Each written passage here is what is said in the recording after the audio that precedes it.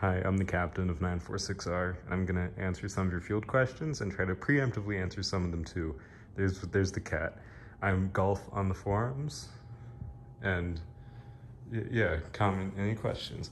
So to start, I know a lot of people are planning, or at least thinking about tipping goals and maybe wedging them under the platform.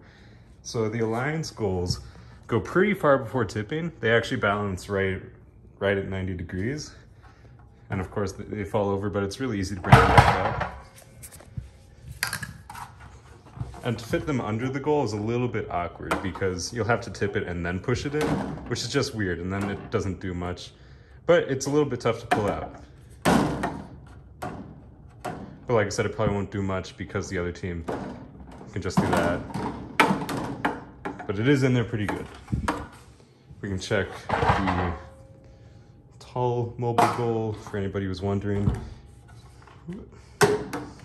Because you can't get it in as far, it's much easier to pull out. Just gotta yank it here.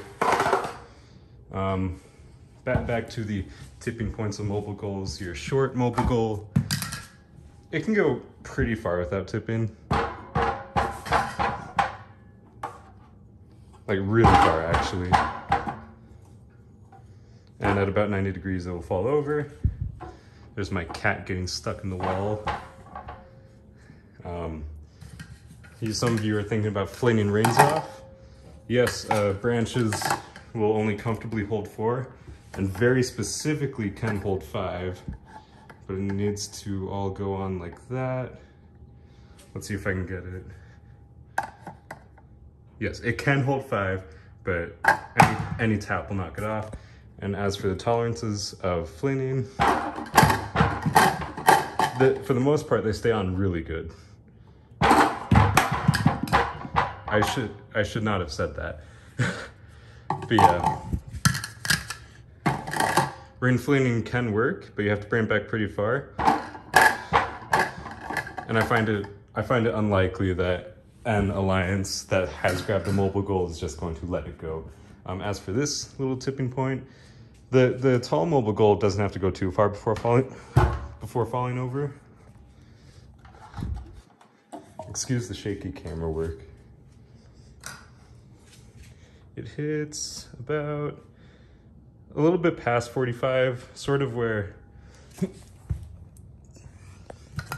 the weight and the plastic are both touching the ground.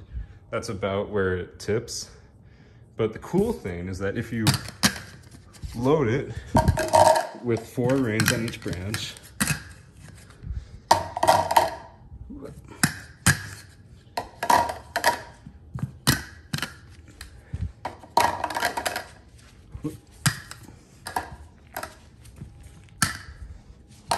if you load it with about 4 reins on each branch, it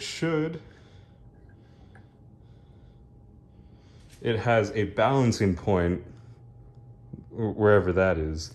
It looks like, yeah, that's its balancing point. So loaded with reins, it will balance, but it means it's super easy to knock over because it doesn't have to go as far, only about there, it's gonna fall over. Every single rein is gonna fall off. Look at that. If you load it with reins, if you get the tall mobile goal at all, you obviously want to hold on to it. If you load it with reins, it's going to have a really easy time to fall over, so be careful of that.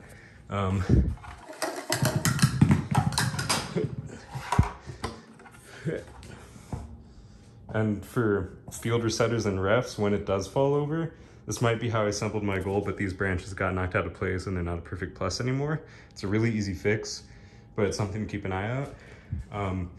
One of the big burning questions was the bridge tolerance, or the platform tolerance. So let me see if I can. No.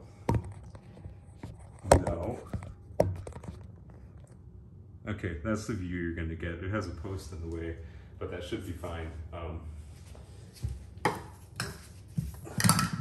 So from a full balance, from a full tilt, and it is connected to the wall, so it's as stable as it's going to be. You definitely notice this box shaking a lot more, but with the weight of robots and mobile goals, that really shouldn't be a problem. It's a really good balance.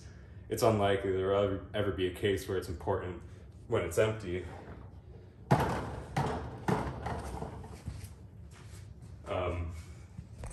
And then some of the tolerances are Alliance mobile goals can go over the letters and not tilt over.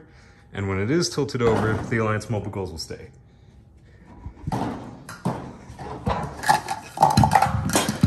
The short mobile goals can go pretty close to the Alliance ones, over the letters also, and the platform will still stay. This will also just barely hold on when it's tilted. But the tall mobile goal, it can only get about 2 of the letters before tilting. It can go a little bit over, actually. Yeah, that's about as far as the tall mobile goal can go before tilting. But once it does tilt over, this one will fall off. I believe that's about all the questions. I guess we'll go to the blue one. Here's your 1-inch something in between the platform and the wall. I know one person's question is, do they stay tilted in the direction? No, unlike crossover, there aren't magnets under the platform, so it will not stay. Here's the tilt.